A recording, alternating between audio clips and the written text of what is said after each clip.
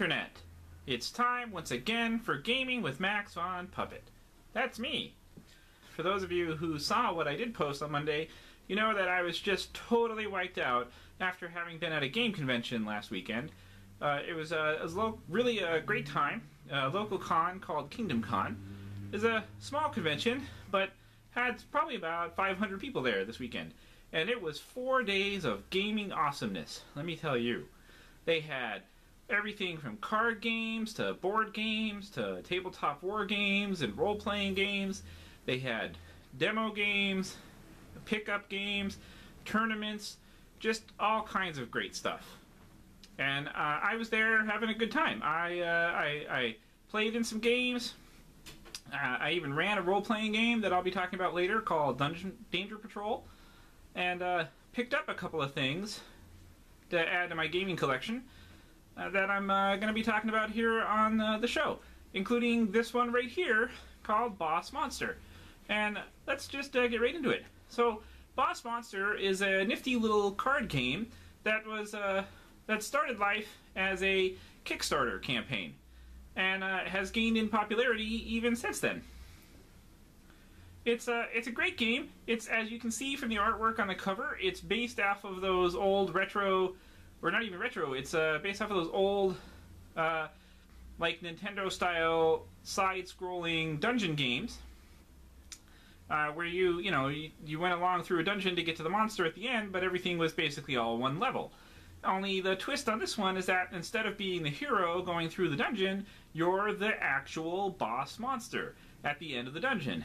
And your goal is to build your dungeon and make it so that the heroes will want to come to your dungeon. And then, of course, you want to kill the hero.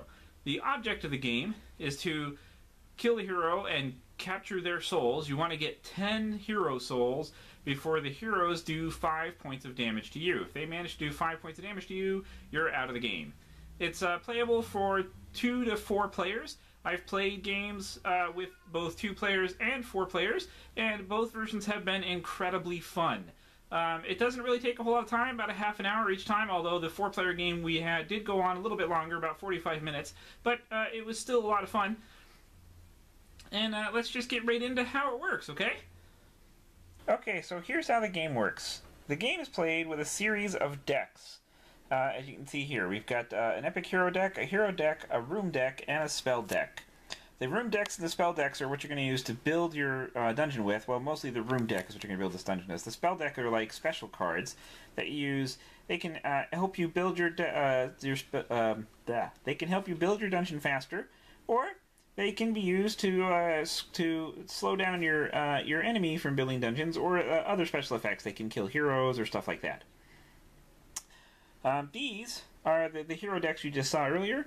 You'll notice that there's heroes and epic heroes. The heroes are ordinary heroes. They're worth 1 soul each. That's this little gem here on the bottom. And the epic heroes are more powerful, more badass heroes. They're worth 2 souls each. You get to the epic hero deck by going through all the heroes in the ordinary hero deck first. The goal is to get 10 hero souls before you get 10 damage done. We'll show you what damage looks like right here on the hero cards. These are some hero cards. We have here a mage and a fighter. One of the things that's great about this game is not just the artwork, like I said earlier, but also these little text blurbs on the bottom of each hero that gives a story behind each of them, and they're pretty funny. I like it a lot. So you can see here we have a mage and a fighter. There's the little icon up in the top corner indicates that they're interested in mage treasure and fighter treasure. We'll get to that in just a second. And you see these little blood droplets down here in the corner. Those are the damage that they can do to you. If they manage to make it all the way through to your dungeon, they get to you, that's damage done to you. So you want 5 of these soul gems, or 10 of these soul gems, before you get to 5 of these blood droplets. And then there's this boss deck. This is the deck that gives you the boss monster that you're going to be in the game. So let's take a look at what a dungeon looks like. This here is a dungeon. You can see I've got my boss monster at the end. I went ahead for this example and picked out King Croak, which is the guy in the box that you saw earlier. And then this is the dungeon as it goes along.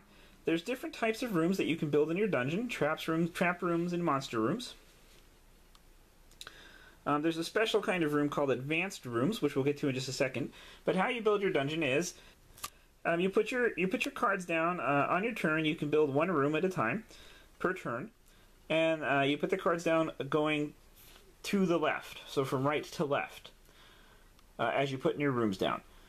And then there's this little number down here in the black heart. That's the amount of damage that the room does to the hero as it goes through. And your hero, the heroes have little red hearts that have numbers in it. That's how many how much damage they can take before they die.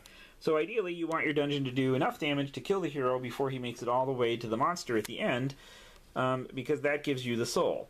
If he doesn't, then the hero does damage to you, and then that's how that happens. So how this works is the hero goes. So let's take the mage. The mage goes through this dungeon. So he starts by entering this room here,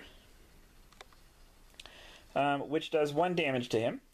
Then he moves on to this next room, which does 1 damage to him. Now this room actually has a special ability, which means all adjacent monster rooms get +1 damage. So this is actually a monster room that would have done another +1 damage, so 2 plus the 1 from this room, so 3, so he's down to 3 health. Then he moves down to the next room, which does 2, but also it's a monster room, so he gets +1 from the adjacent room next to him. So it's another 3, so that would be enough to kill him.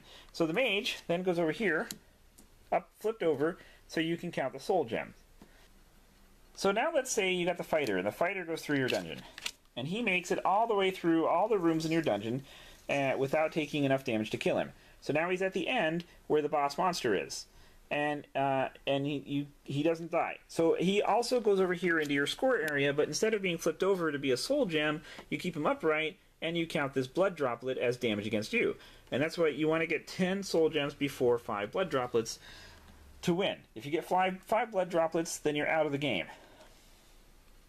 Now, I said earlier there were also advanced rooms. This right here is an advanced monster room, the Vampire Bordello. The rooms themselves are also pretty funny, like the heroes are. It's a lot of jokes in this game. It's pretty great. So an advanced room works like this. Normally, when you build your dungeon, once you have 5 rooms out, that's the maximum room size, like right here, 5 rooms, you put a new card, you just flip out a card, and you get an ordinary room, like this one here, and you can place it on top of any other ordinary room, and it doesn't matter where you put it, as long as you just put it down anywhere. So like I just put this one right here, right? An advanced room usually has some kind of special feature about it, but they can only be placed on rooms that match the treasure type. That's this symbol down here in the corner. Remember earlier we looked at the heroes. The heroes have a treasure symbol up on the top that means that, like, this fighter wants fighter treasures. So this is the cleric treasure symbol. So this advanced room can only go on a room that has a cleric treasure symbol on it, which would be, in this dungeon, there's only the one room, that's this one, so I could only put it right there. And that's a pretty basic overview of the game. It's, of course, there's more to it than that. But you can play the game. It's playable between 2 to 4 players. And you keep going until one person has 10 soul gems. And eventually, the more people you play with, the more likely you are to go through the hero deck and move on to the epic hero deck. And the more people playing the game, of course, also the faster it goes along, because you pull out a number of heroes each round based on the number of people that are playing. But it's still pretty fun when you're playing with 2 people. And that's pretty much the whole game. And that's really all there is to it. It's a great game. It's about $25. You can pick it up at most local game stores and online. I highly recommend you go run out and get it right now and go play it with some of your friends. Until next time, keep playing games. Bye!